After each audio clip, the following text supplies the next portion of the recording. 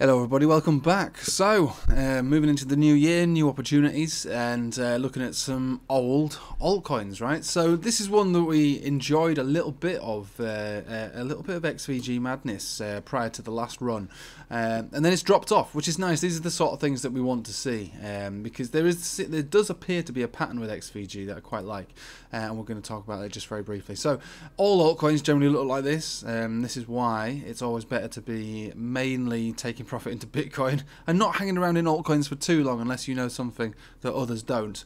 But you know, eventually it all does come tumbling back down, and it all eventually goes back into Bitcoin. You know, as opposed to a bit of a basic overview, but it generally is the case. So what we're looking at here is just a weekly, right? And on this weekly we have a pump and a massive consolidation, pump and a massive consolidation. But this time we made a higher high. We've also technically, you know, not that there's much between it, made a higher low. So in this context, and again, you know, it looks crazy when you think about it, but in this context, it's not really an uptrend, but it's not as bad as you might think, leading me to believe that we are going to get another one of these runs at some point soon. Now, this is going to be a slow burner. If we think about the time it takes for it to consolidate from its peak here to its lowest wick, that was basically 200 days, but more or less 196 days. This one here so far has been over that, so longer, so a larger, bigger move and a longer consolidation. That's fine. I think that this is likely to go on to another tear up. So what I wouldn't be saying is that I'm not going to be holding on to this to make an absolute killing above this last week, although that is possible, maybe even likely. I don't want to get caught on the wrong side of an altcoin situation, you know what I mean, especially one like this. But I think that XVG is ready to start moving. So if you think about what we just saw here, so high, higher high, low, higher low, that's all consistent with the MACD, the RSI, the money flow index on the weekly. That's all fine. That's all very good. And on a 3-day, not that we look at this much, absolute just dump central on the money flow index here, but turning up actually on the RSI. So bullish divergence on the 3-day time frame on this last portion of over here. And again, first green tick on the histogram. Looking quite good there. So just move it back down to a daily. This is always the way I do it. I'm always looking for the longest term time frames first. I entered this last night, by the way, so I do have a position in this. Not too different from where we are right now. 36 sats I got in at, and I'm just going to see how it goes. I'm looking to basically double my sats on this one. But again, I'm not a financial advisor. It's just me telling you what I've done. It's up to you what you want to do. Yeah, I do not have a perfect track record. I've been touting ICP as a big turnaround trade, and to be honest with you, I still do believe that is the case. But the signals that we were looking at prior to the dump were different, so I'm still holding on to that. So I'm just letting you know that I'm not perfect by any means, right? So when you watch these videos, you've got to take it with a pinch of salt. This is my analysis, my trades. You need to do yours. Don't just go copying me because you see me doing something, but most of the time I'm okay. You know, most of the time it works out quite well. But with ICP, it wasn't really. My general buy-in area was about $42, so oof, a little under the water there, I have to say.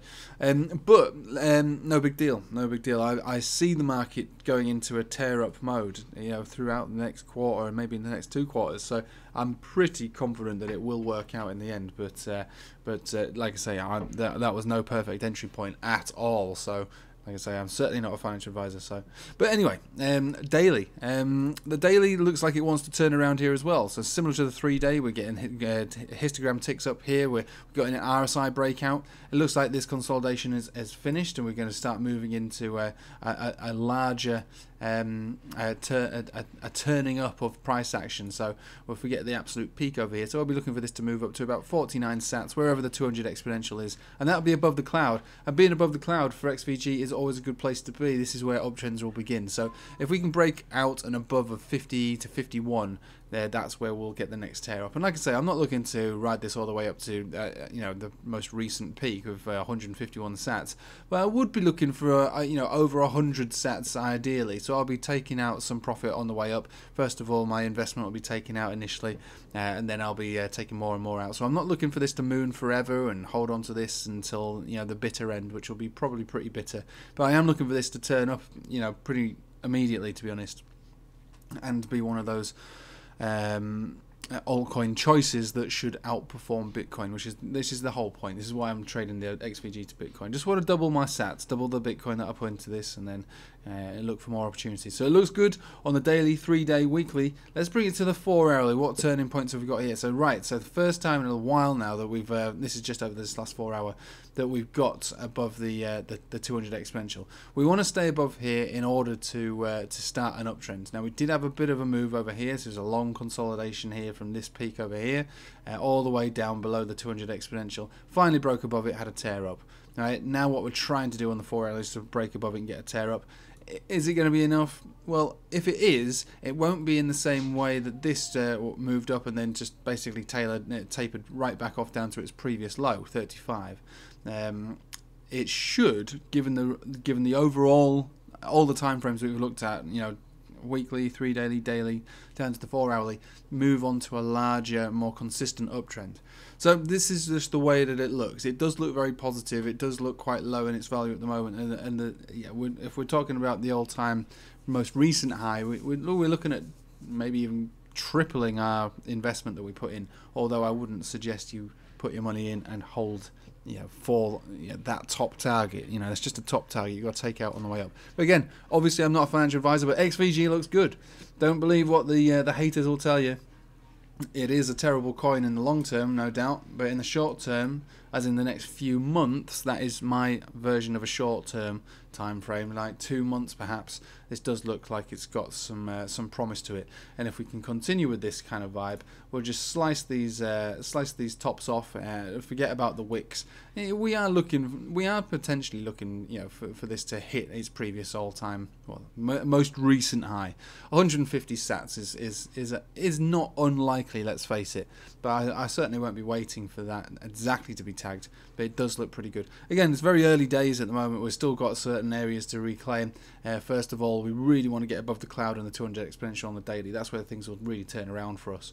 But for the moment, essentially what we're looking to do is buy the lows, consolidation over on the 4-hourly. So, you know, I suppose biting the bullet for me yesterday was, you know, looking to catch an actual low. Do you know what I mean? It's not catching an uptrend, it's in anticipation for what I think could become a decent uptrend. It's not an uptrend now. So by the end of watching this video, you'll finish watching it and look at the XVG chart and go, oh, it's not moved. In fact, it's gone down 2 sats. He was wrong. But that's not what this is about. This is about trying to catch a low in anticipation for a breakout, which could be significant, leading us up to our previous peak, to which I will not be waiting for. But if we were to, on the measured move from here to there, it would be a 300% move. So for those with the big balls, the irresponsible balls, I should say, you could put 1 Bitcoin in here and end up with 4 Bitcoins overall over here. Right. I'll leave it with you there, but thank you for watching. Hope you enjoyed your Christmas. Have a nice Boxing Day, good holiday, and take it easy.